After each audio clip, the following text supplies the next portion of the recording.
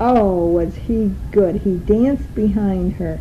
The, the ladies danced gentle, little movements, little hands moving here and there. And the men, the boys and men, because we saw this again later on, oh, they jump up and down and laughing and clapping and hollering and everything. Just the one kid. He was wonderful. You could tell he was an outgoing kid. He's going to be an entrepreneur. He's going places. So then after that we tried to get into each classroom, and Our Lady Janie came down and she says, don't spend so much time in these first classrooms. Go in the back. These children won't see you. And everyone we went into, the teachers, so many men were teachers. One little young lady, she said she was training to be a teacher, and she was taking over the class. And they were reading from Bible things, and they were doing math, and they were answering questions, and it was just great. And then I was taking pictures, and I said, I'm the official photographer here. I'm taking your picture, and when I get home, I'll send the picture back to you. Oh boy, all the smiles come around, and the teacher was all smiles. One teacher, he wrote his name down for me, and I said, good. I says, I need the headmaster's name and address, and he says, this will be fine. You send it to me, and I will bring it to him, because we have no post office for the school here.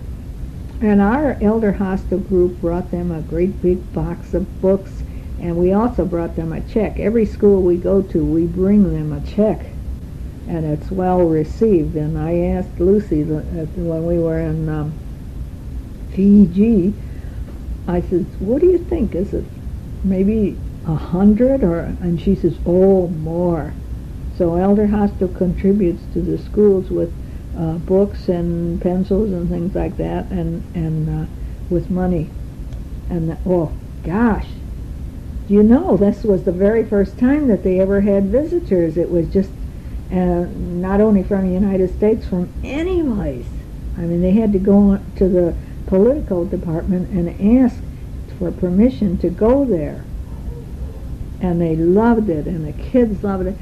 And then I said, this is the last picture I can take. This will be the last one. And I took the picture, and then it goes, and they're all looking.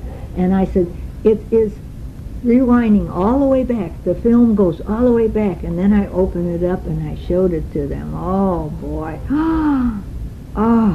There's a gasp. And then I said, now I'm taking this back to the United States, and then I will make the pictures, and I will send you a picture of the ones that I took in the class here. Well, Papaloa says that they will love this. They will put those pictures on the wall for eternity. She says they have never had anything like that. So that'll be good. And Betty's going to send all of hers back. And I think other people are, after Papaloa told the crowd today that I had the address and was going to send, and then the others said, well, can we send some of ours, and I said yes. So then we went around to the crafts and shopping and looking. We were looking for mats. Ralph and I, for the new house there, and we were looking for one like 7 foot, straight across, a round one. Well, the biggest one they've got is 5 foot across, so we have to do some thinking about whether we want to do that or not. And when we were looking, there was a couple of Tongan ladies that come along. I didn't take a picture. I should have. Stood by Ralph. He looked like a peanut standing next to them. It was the funniest thing. I said, Ralph, I always thought you were a big man, but boy, next to those gals, wow. And some of the feet on these guys, the guys in church, we saw them. They were in front of us, and they were like the lecterns, and it was always their time to get up and speak or sing or something, and they had the blue jackets on, and they had their lava skirts underneath that, and bare feet. Everybody had bare feet. huge feet, size 14, 16, 18, as high as you can go. Oh, it's unbelievable.